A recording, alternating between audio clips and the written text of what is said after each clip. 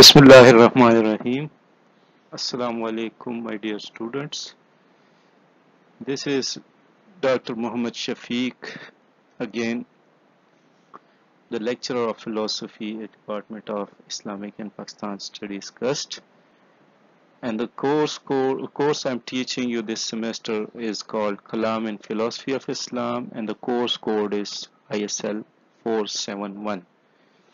This is lecture number 10 today, and we are going to start to look into another branch of philosophy, which is very important in the context of philosophy, and that is called epistemology.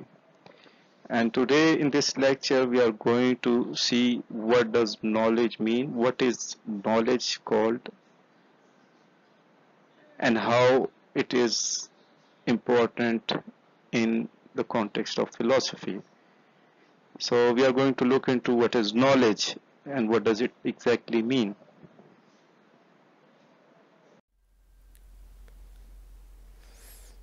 As far as knowledge is concerned, so the branch of philosophy that discusses knowledge is known as epistemology. So it is the field of epistemology which discusses what is knowledge, what are the types of knowledge, what are the sources of knowledge. We have tripartite theory of knowledge, and lastly we have Edmund-Gettier cases, which is actually a criticism of tripartite theory of knowledge. Now let's move to the next slide. Now what does knowledge mean? The very word knowledge is derived from the very verb to know. Often when we say we have knowledge, we mean that we know about something. We have an intuitive grasp of the concept. But in philosophy there is a rigorous debate. It is not such an easy task to define knowledge. There are different philosophical views about knowledge. We have different types of theories. We have idealists, we have materialists. The skeptics have their own perspective about knowledge. We have phenomenalists, we have coherentists. So all these group of philosophers, they have their own views about knowledge. What does knowledge actually mean? Now what are the types of knowledge? So we have basic three types of knowledge. One is personal knowledge, the second is propositional knowledge, the third one is procedural knowledge. By personal knowledge we mean knowledge by acquaintance. When we get familiar about a person or about a thing, then we have a personal knowledge of that particular person or an object. So for example, if I say I know Mr. X, here I mean by know that I have a familiarity. I have met him, I have a sort of acquaintance with Mr. X. The second one is propositional knowledge, which is related to facts. If I say I know about Mr. X, here I am referring towards those facts, about those information that Mr. X is a student of philosophy, Mr. X is pursuing his higher studies, Mr. X is an intelligent guy. So all these information makes propositional knowledge. The third one is procedural knowledge, which is not usually applied to persons. It's applied to objects or things, which means how to drive a thing or how to juggle out a thing. For example, if I say, do you know how to ride a bicycle? Or if I say, do you know how to drive a car? So here actually I am referring towards those skills or the procedure that is involved in driving a car or riding a bicycle, which means that do you really have the skill how to apply the brakes or how to control the steering wheel or how to apply the clutch. So all these skills constitute procedural knowledge. Next to it, we have different sources of knowledge. First important source of knowledge is sensory organs. We have different sensory organs, like we have vision, we can see things in our eyes. There is retina, and whenever we see an object, so the light which is reflecting from that particular object falls on our retina, and there are some receptor cells in our retina, and those receptor cells change that physical energy into kind of neural impulse that is known as transduction. We can say it transduces that physical energy into a kind of neural impulse, and that neural impulse is sent then to the brain. We have audition as well. We can hear things. Same is the case with audition. We have receptor cells in our ears. We have smell, we have touch, and we have taste. So in all these sensory organs, we have some specialized particular types of receptor cells that transduce that physical energy into a kind of neural impulse, and then it is sent to the brain. This whole process is known as sensation, and later on this manifold of sense data is organized by our mind, and our minds give it a meaning, what we call it perception. So it means that perception is actually a kind of organization of the sense data. So we can say whenever we have a perception about something, so we have the sense data. So sensation without perception is blind, and perception without sensation is empty. We have another source of knowledge, that is reason. By reason we mean the faculty of knowing, which is a very important source of knowledge. Often we apply our reason, the faculty of knowing. We compare, contrast, analyze things, so it's a kind of reasoning. Next to it, we have other sources like traditions, authorities, intuition, and revelation. Tradition is a kind of knowledge which is transmitted from one person to another person. So in fact, most of our social knowledge is preserved and transmitted through traditions. For example, if a person wants to get knowledge about a particular community, so he or she would be studying that folklore of that particular community, or by studying the stories which are prevalent in that community. So it is a source of knowledge, and we know about that particular community by those prevalent stories or folklore. It may be poetry, or it may be music as well. Next to it, we have an authority. Now, what does an authority mean? By authority, we mean when one has a specialized knowledge or an expert view about a particular area.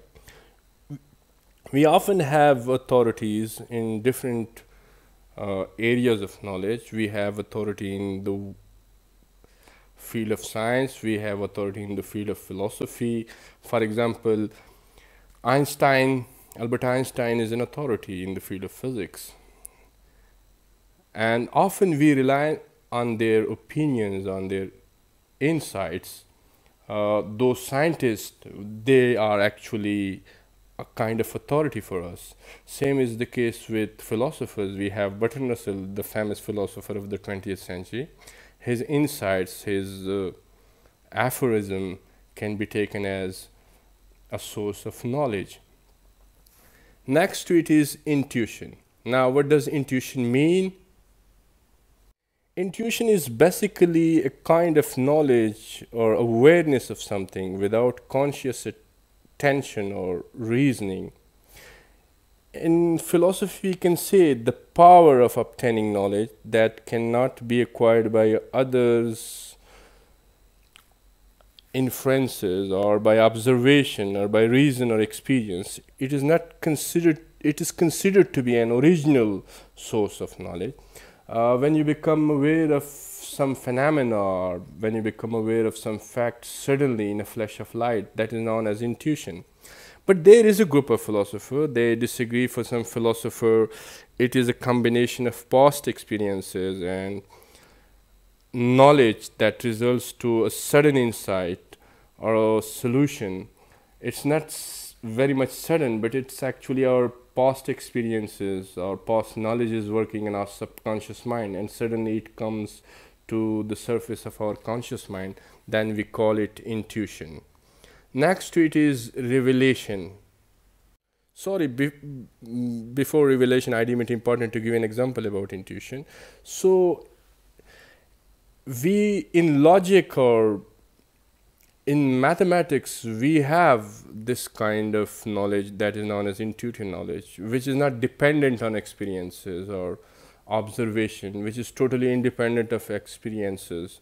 We have those postulates or axioms of mathematics. We have some necessary truths of logic, of which we become aware suddenly. And those facts are, in fact, not the result of other experiences. They are self-evidently true. A postulate or an axiom that is self-evidently true, and that is not dependent on that any other experience or observation. We may call it a kind of a priori knowledge. Next to it is revelation. This type of knowledge is related with religions. In religion or theology, revelation means revealing or disclosing a fact of some form of truth through communicating with a deity or other supernatural entity like God, or it may be an angel. So we have different religions, like we have Judaism, Christianity, and Islam. They have their own holy scriptures, and they believe that they are revealed to their respective prophets. For example, Jews believe that Torah was received from Yahweh on the biblical mountain Sinai, and the Muslim believe that Quran was revealed by God to Prophet Muhammad, peace be upon him, word by word through the angel Gabriel. Same is the case with Christianity. Next to it is tripartite theory of knowledge. Now, basically, tripartite theory of knowledge was propounded by Socrates, but it was made public by Plato, and his famous book that is known as Theaetetus. According to tripartite theory of knowledge, knowledge is a justified true belief, which means that in order to know about something, or in order to have a knowledge about something, these three conditions must be met. This is the criteria. That is belief, justification, and the third one is truth. So the first thing is belief. Now, I'm sitting in front of a laptop. Now, if I claim to know about laptop, if I say this is a laptop, first of all, I must have a belief about this particular object, that is laptop. Secondly, I must have a justification. The justification may be that laptop is a machine through which a person can compute or can prepare a lecture, which is different from desktop or a palm top or from a cell phone. And that justification must be true as well. As far as truth is concerned, truth is really a debated concept in philosophy. There are different perspectives to truth. But here, by truth, I mean I will take truth in the sense of correspondence theory of truth. That my statements, if my statement and the actual state of affairs, they are telling with each other, then my justification is true. Otherwise, would be false. So here I am using this machine and I am preparing my lecture. So it is true, in fact. Next to it is, what is the criticism of Edmund Gettier as far as this theory, tripartite theory of knowledge is concerned? There is a famous philosopher, Edmund Gettier, who criticized this theory on the basis of his two famous cases, that is known as Gettier cases. He actually published a paper which was published in 1966. I am sharing that paper in the KCMS account as well. So in that paper, he had a thought experiment The first case is that knowledge without a belief. He compared two students. The students are, one is Mark and the other is Sam. They both appear in the exam. As far as Mark is concerned, he is very much studious in nature. He always prepares for the exams and he takes the classes regularly. And on the other hand, Sam is a student who is most often absent in the class and he doesn't work hard. So they both appear in the exam. After attempting the paper, both comes out of the class, and as far as Sam is concerned, Sam says that his paper went out in total disgust, and for Mark the paper was something very brilliant. They discuss that paper with each other, and afterwards Sam makes a belief, and that belief says the student will get the highest grade in the exam who shares name with the author of the Adventure of Huckleberry Finns, because same things that some of the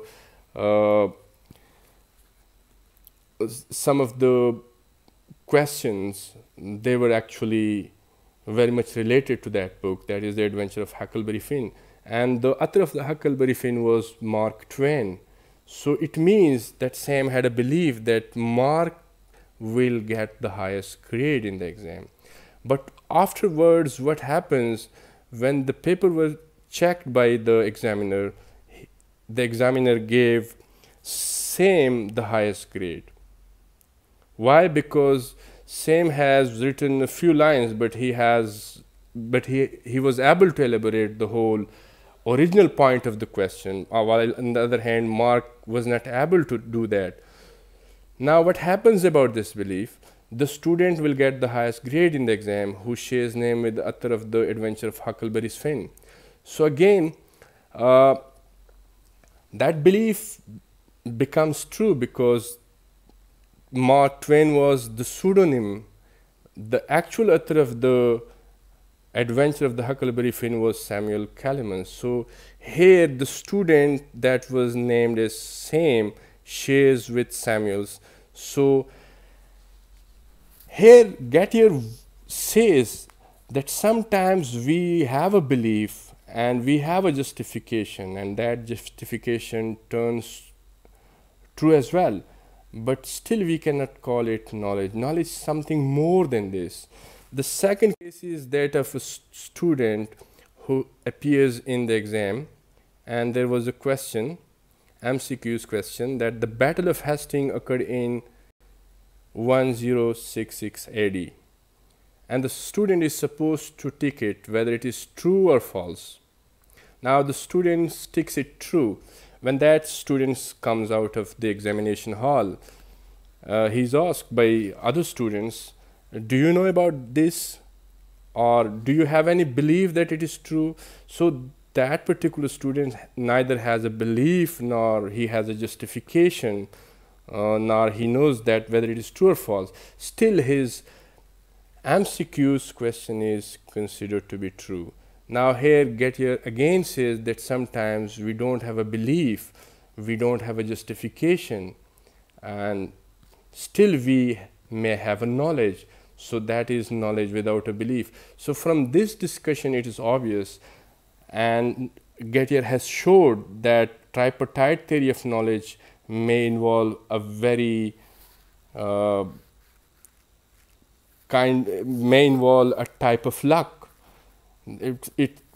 Things become true by luck. Things become true miraculously, in a sense. So Gettier criticized the tripartite theory of knowledge on the basis that knowledge is not something that could be defined as a justified true belief. It is something more than this. In the coming lectures, we will be discussing what are the other epistemic theories about knowledge, what is rationalism, what is empiricism, what is reliabilism, what is foundationalism, and what is anti-foundationalism. We will be trying to have a comprehensive view of what is knowledge. So thank you very much indeed.